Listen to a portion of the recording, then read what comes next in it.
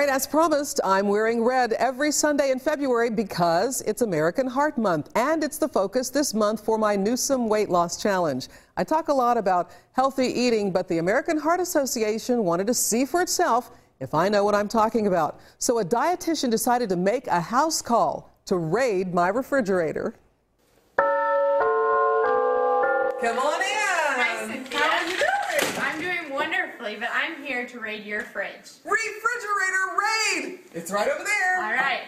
Mallory Bratton is the real deal, a licensed dietitian with Kansas City Internal Medicine and a volunteer with the American Heart Association. With one glance, she'll know if I'm practicing what I preach about heart-healthy eating or talking the talk and not walking the walk. And just so you know, I did not add anything or pull some things out before she came. This really is what we buy and eat. So when Mallory started pulling some items out, I started getting nervous. I have a good pile and maybe a not so good pile. It seems my dairy choices are a problem.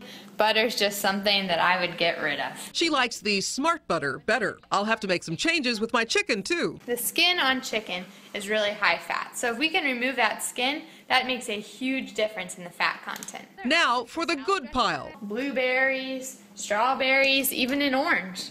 My final score? I would say I would give it an 8. It's pretty high up there.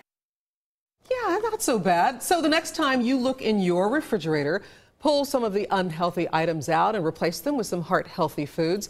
If you want to see Mallory's top 5 tips to heart-healthy eating, just go to KSHB.com. Also, don't forget to join the Newsome Weight Loss Challenge. Just send me an email, newsomechallenge@kshb.com. We are getting heart-healthy together and having some fun.